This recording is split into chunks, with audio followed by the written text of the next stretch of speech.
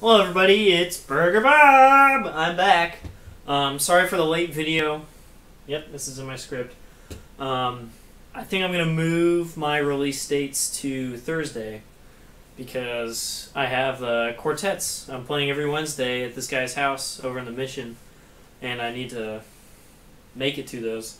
They start at 3 o'clock and we do it for a couple hours, so I don't have a lot of time during the day to make videos. So I'll probably scoot these over a day. Hopefully that's not a big deal. Today's topic, articulation. I finally got some suggestions since I asked for them, and keep giving me those. I want suggestions. It's kind of the point of this channel. The whole series is for you guys to ask me stuff. And I guess I can bring my own stuff up sometimes, but I'd rather help you guys out. And got a suggestion for articulation. I also got one for taking valves apart and stuff. I'm going to... I'm not sure if I'm going to make a video on that. I know how to do it. I do it pretty often with my rotor bases and stuff. But I think there's probably better videos out there. And I'm not sure if my methods are super kosher. So I may leave that up to someone else. Give me more suggestions, though, for next week. This week, though, is articulation. So articulation is kind of a rough subject. I'll move this microphone a little bit. There's lots of ways to do it. There's lots of good ways to do it. There's lots of bad ways to do it. I'm going to go over the way I was taught and the ways I've figured out that work best for me. So, you know, this may not work with your physiology, but, you know, give it a try. So, we'll start out. I'm going to put a link to a video in the description, and I want you to watch that in a bit. Not yet. Don't watch it now. Anyway, just the basics. So, when you're articulating, and this is a quote I got from a friend who marched Crown, the air motivates the tongue. So, the note is not started by the tongue. The note is started by the air, and it just happens to be stopped by the tongue, etc. So think of things more as a long series of air, like a long, like say river of air, and then every once in a while you just like put a little thing in the way, and put these little tiny stoppages in between, like the water or the air or whatever. You don't want to think of things as like really tonguey, really articulated, blah, blah, ticka, ticka, ticka, ticka. Sometimes you do need more tongue. I mean, there's articulations that call for that, but you really want to stay away from using your tongue as a way to make notes happen or make things really loud or things like that. It's really more about the air and the just slight stoppage that your tongue makes.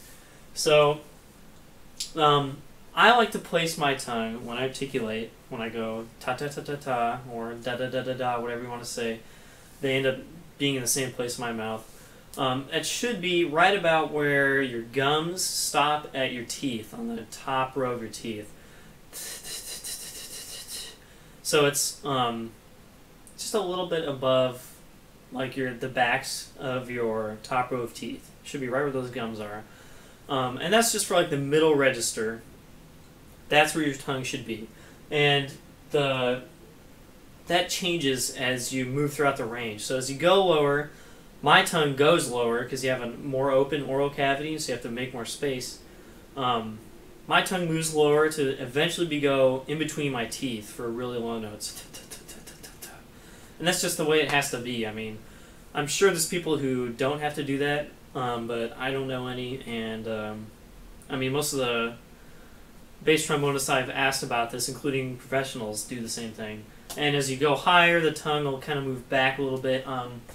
I'm not as versed in this because I don't have to articulate high very often, so figure that out for yourself. I mean, if you can keep your tongue in exactly the same place all the time, you're probably doing something wrong, and I mean, that's pretty great. I mean, if you can do that and sound great, that's fine. But it probably moves with the oral cavity in your mouth changing as you go up and down. And I'll talk about that in some other video some other time, about how the oral cavity changes throughout the registers, but we won't get into that here. So watch that video now. Pause this video, watch that video. Okay, you're back. You just watched that video. you'll notice, and I don't have the video in front of me, but it's a horn player playing a natural horn, so it's not exactly what trombonists are going to be doing, but you know, it applies to brass playing. You notice their oral cavity is like really open, and the tongue is kind of just like down and back, and he goes pew pew pew pew pew pew pew, and it just kind of like lightly darts forward, stops there, and comes out of the way so quickly. It doesn't go blah, blah. It's super fast, and that's really what you want to think about. Like, not even the attack of the tongue. You want to think about getting the tongue out of the way fast. Ta ta ta ta ta ta ta. You want to have that nice open oral cavity right away. It's ta, like a drum corps thing I hear is da, like breathe da, and you want to think about da with a lowercase d and then capital AH. Da. So less of the front, more of the rest. And yeah, just think about being fast. And that video is perfect. I mean, there's multiple tonguing in that. I'm not even going to talk about that in this. But refer to that video if you ever get confused. And also, you know, try not to die by overanalyzing. Just have good articulations.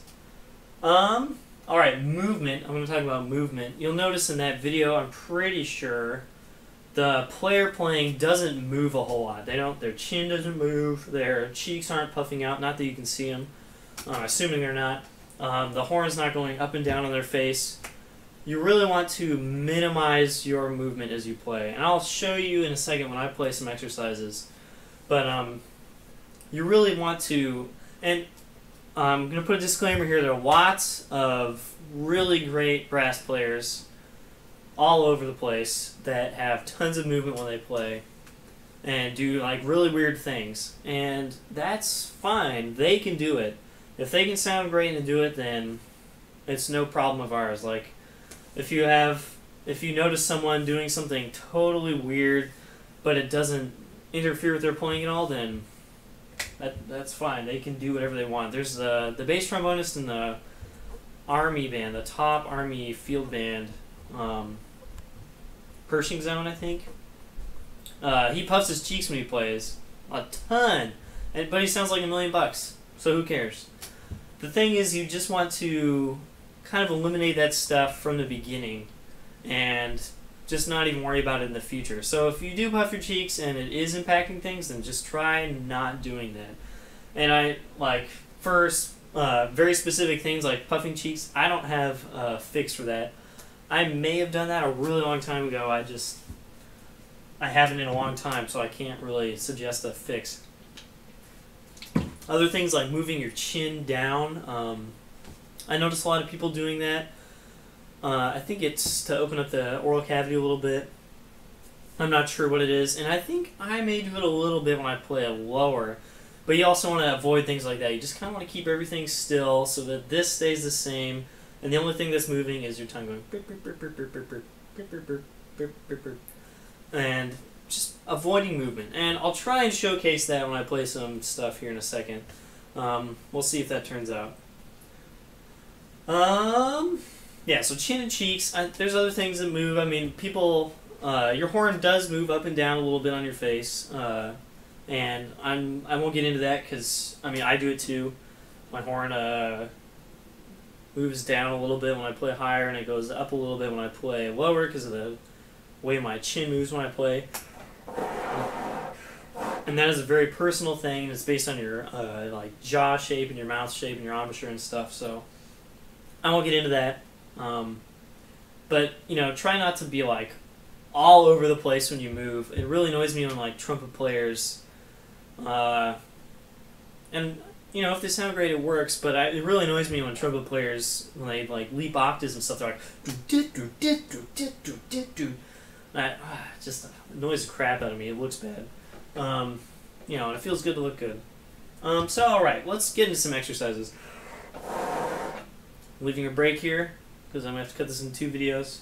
Let's just cut it right now.